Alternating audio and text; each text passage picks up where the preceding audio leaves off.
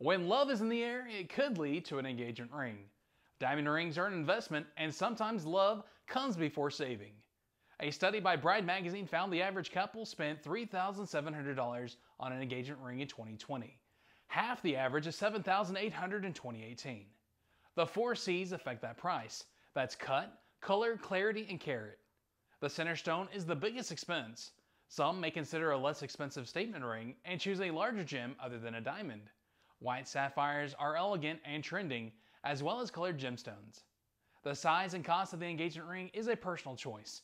Ideally, you'll want to start saving even before you meet the right one, so the bulk of the ring purchase could be paid without incurring debt.